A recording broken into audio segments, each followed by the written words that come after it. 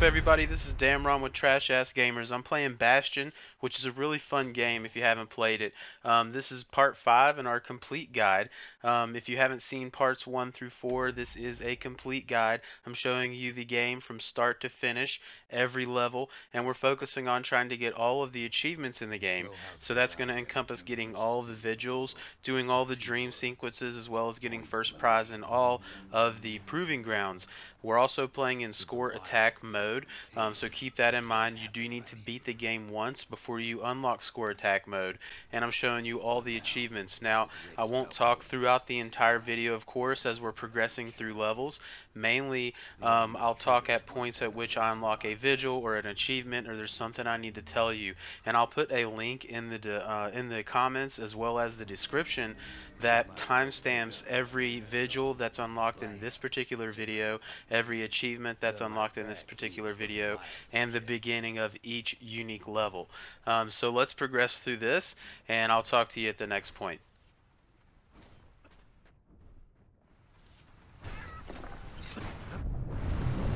Point Lemaign seen better days for sure, but it ain't done.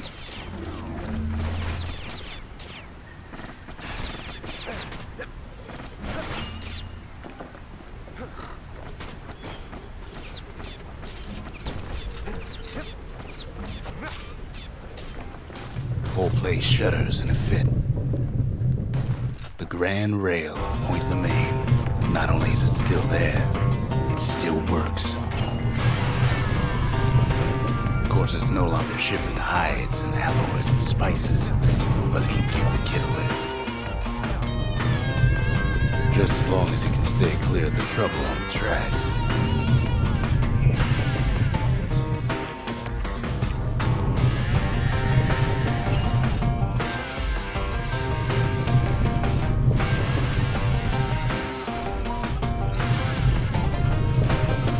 Grand rails all grown over with things of calamity chewed up and spat out. Things eager to take back their turf.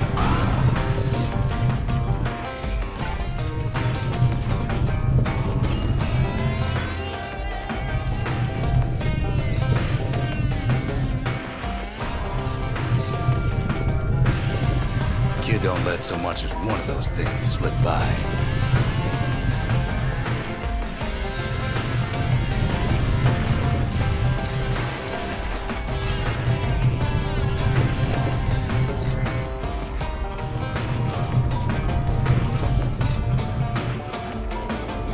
Lunkheads settled in like they own the place.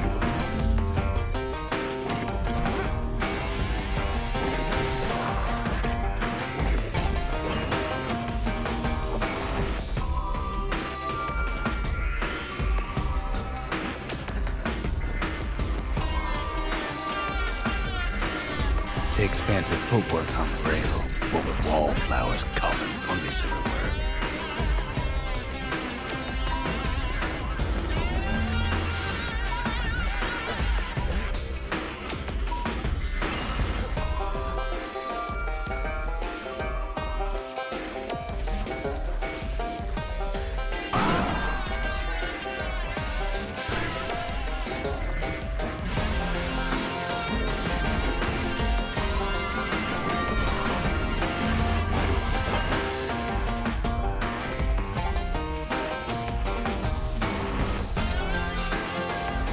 Place used to be closed off, but now it's split open like a rotten pineapple.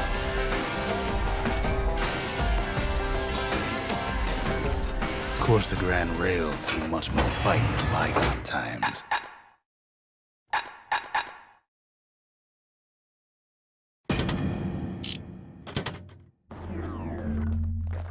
The Ura-Ceylondian War, 50 years ago, doomed to happen again.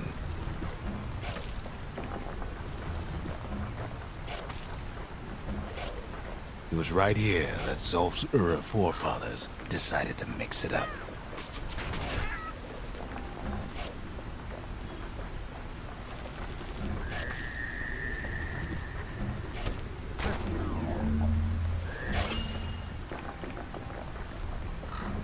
Okay, so maybe we didn't get their sign-off on the whole Grand Rail thing. That was bad.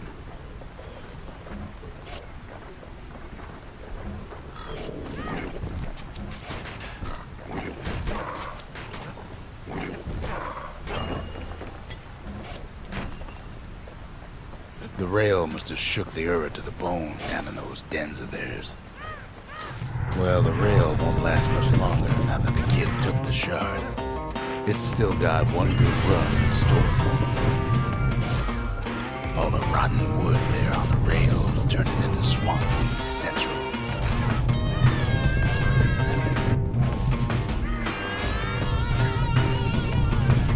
Ever tried dancing side to side while holding your breath? While choking on swamp weed? While peckers trying to prick you in the eye? Well, let me tell you, it ain't fun.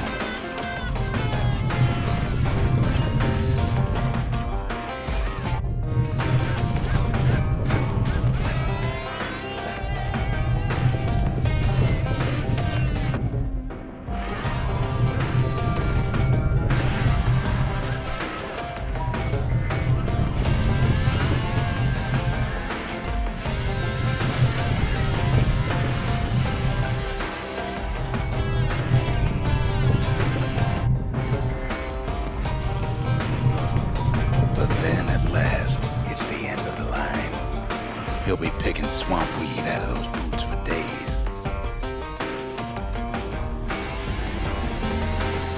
Turns out he's got company up at the rail station, waiting for him. Not just another wallflower or pincushion, mind you. At first, he thinks it's Zulf. Turns out he's wrong. This is for you, says the man. Then wham!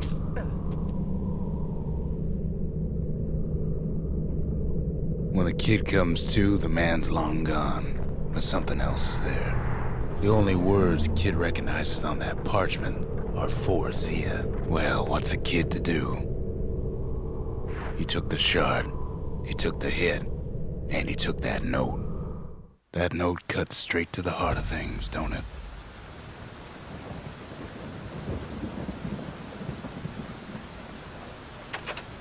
Finding gourmet ingredients ain't easy these days, but we'll take what we can get. The note says it plain. Zia, go east to learn the truth about the calamity and our people. I'll be waiting. Sincerely, Zulf.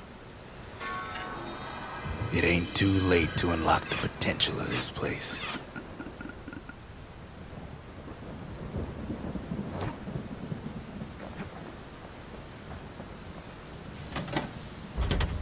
Ain't saying much, but that's the greatest forge in all the city.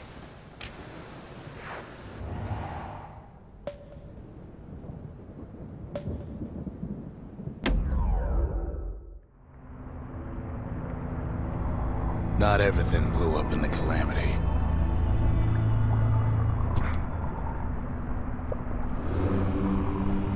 Why, Colford Cauldron here blew up way ahead of its time. The cauldron boiled over some 300 years ago. They say it filled the skies with ash and the lakes with molten rock.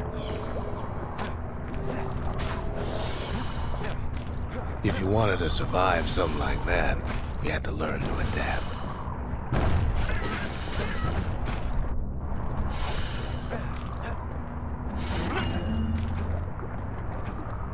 So in a way, the beasts of the wilds, they're all survivors too.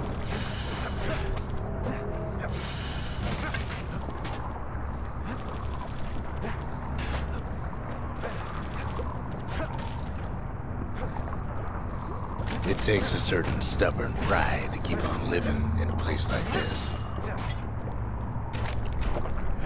As for us, we learned an awful lot from Colford Cauldron. That learning led to some interesting inventions. The raw power of the world fell right into our hands.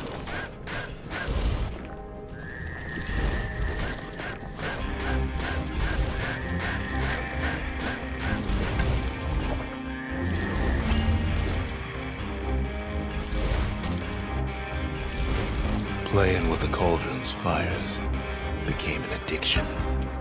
Sure, we dusted off a good many secrets out here.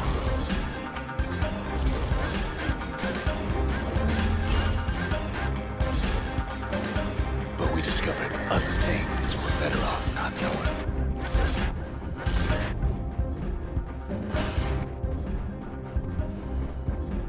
The unforgiving scent of sulfurous dirt.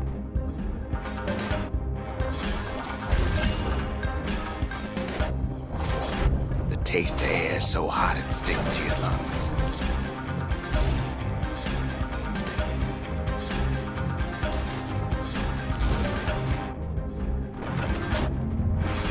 Alright, so we're rolling up on the first Vigil unlock in this particular part. That's going to be our 13th Vigil, the Culture.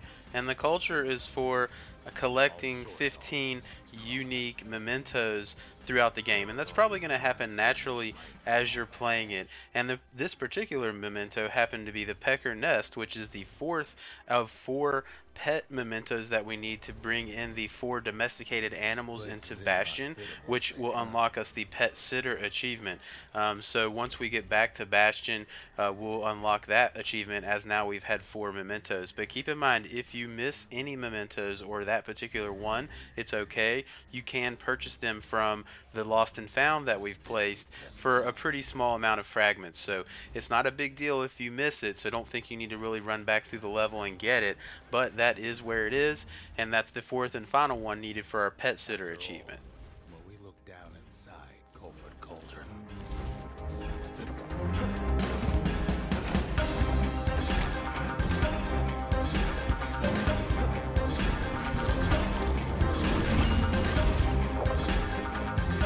we kept on sifting through the cauldron's secret.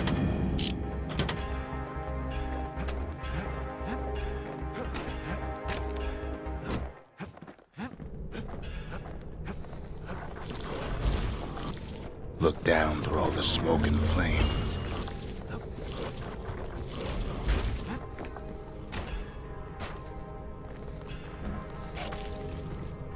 We saw in there the heart of the world, the heart now laid bare by the calamity. We had to have it. As for the kid, he just has to get that shard out of there. Too bad taking that thing woke up every last stink eye from here to Johnson Bog.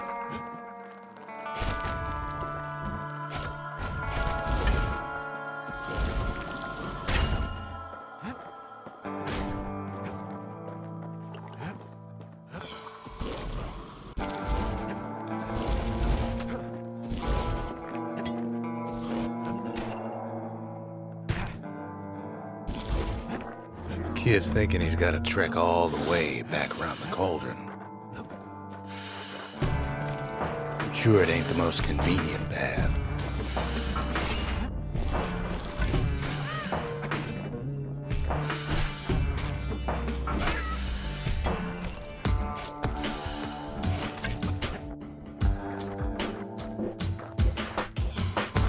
Biggest stink eye he's ever seen's waiting for him on the other side. Pops open on him like a pimple on a school day. And where there's one stink eye, there's always more.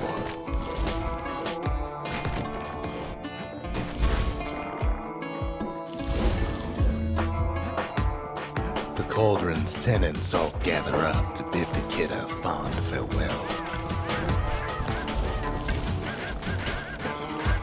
Kid don't shed any tears for him.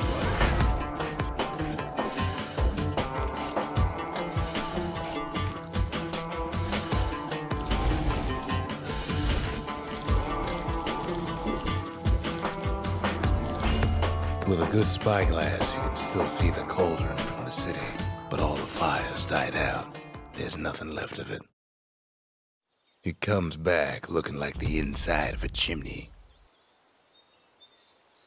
Alright, so once we get back to Bastion, we can talk to Zia or the Stranger and talk to them about the Pecker Nest, and that's going to bring the Pecker animal into Bastion, and that'll be the 4th one, and you'll unlock our 5th achievement, Pet Sitter, for doing that. And as I've said before, as soon as you get that memento, bring the pet into Bastion, because there's a scene later where they could die, and the achievement requires all 4 of them active at the same time.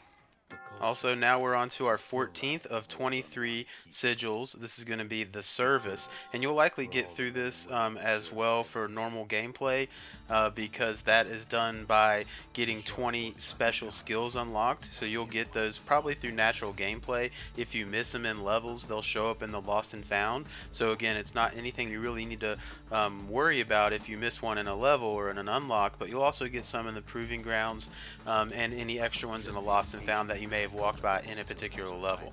So that's 14 of our 23 vigils completed now. Can't rightly call Mount Zand a mountain anymore. There's no more mountains now. There's no place left for the beasts of the wild to go.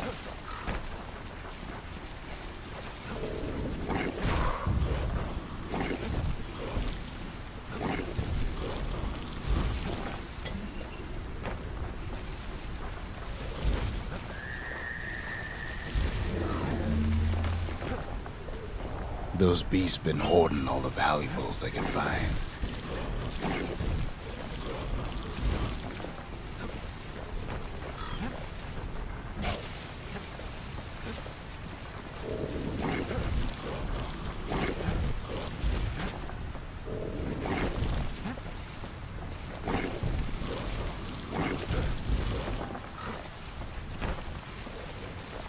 Good thing for those beasts the Calamity saved leftovers.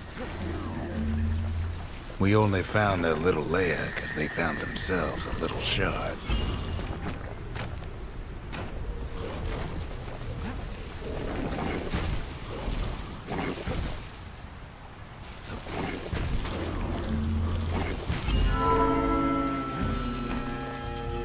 So next up is our 15th of 23 vigils, the Conscience. You're going to get this obviously through normal gameplay. This one is done, is completed by reaching level 5. So you're definitely going to reach level 5 just through playing the game. So that's 15 of 23 vigils now off the board. We have 8 to go.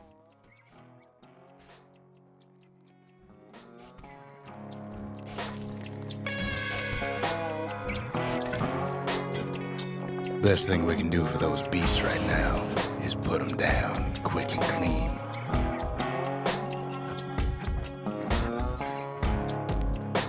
Besides, we have to take back what's ours.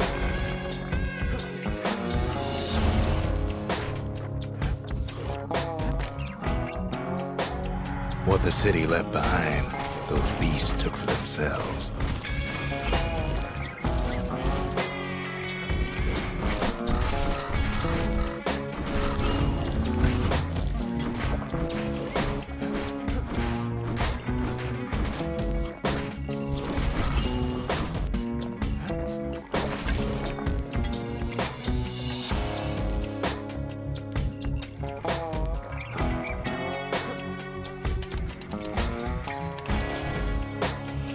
Takes a lot of convincing, and our orders have to do the talking.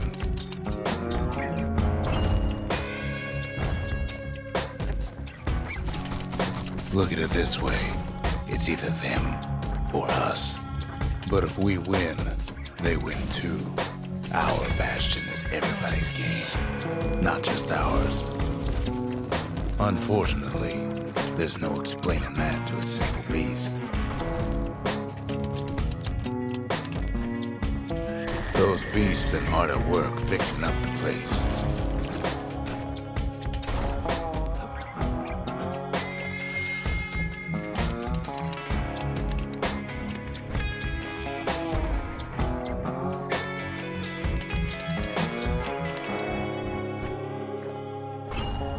They've rounded up their survivors, just like we have.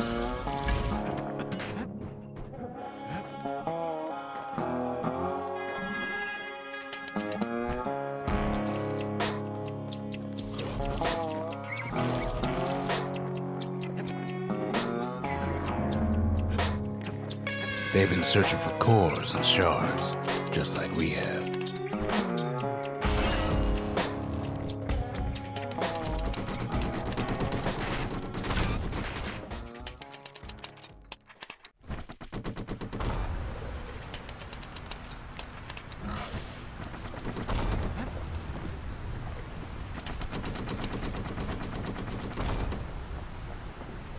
Maybe they've thought about turning back, just like we have.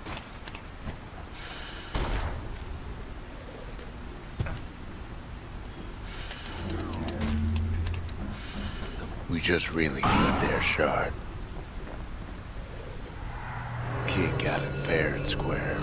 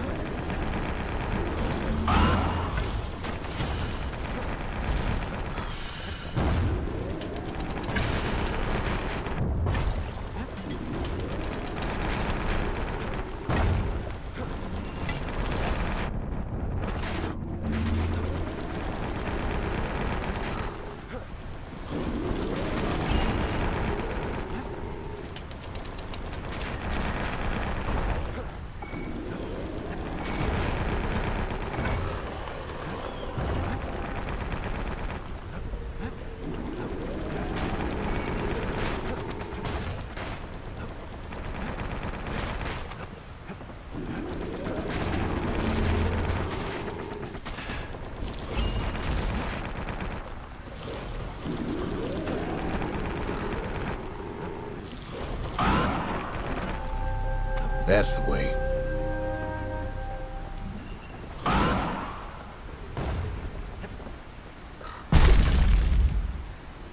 He's done what's best for him, don't you worry. Don't you worry. We'll all be better off once the Bastion is complete.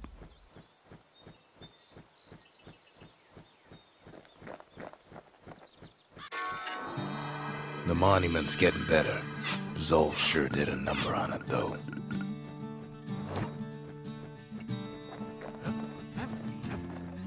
Alright guys, so we're reaching the end of part 5. I hope you guys enjoyed the gameplay. I hope you found it fun and useful.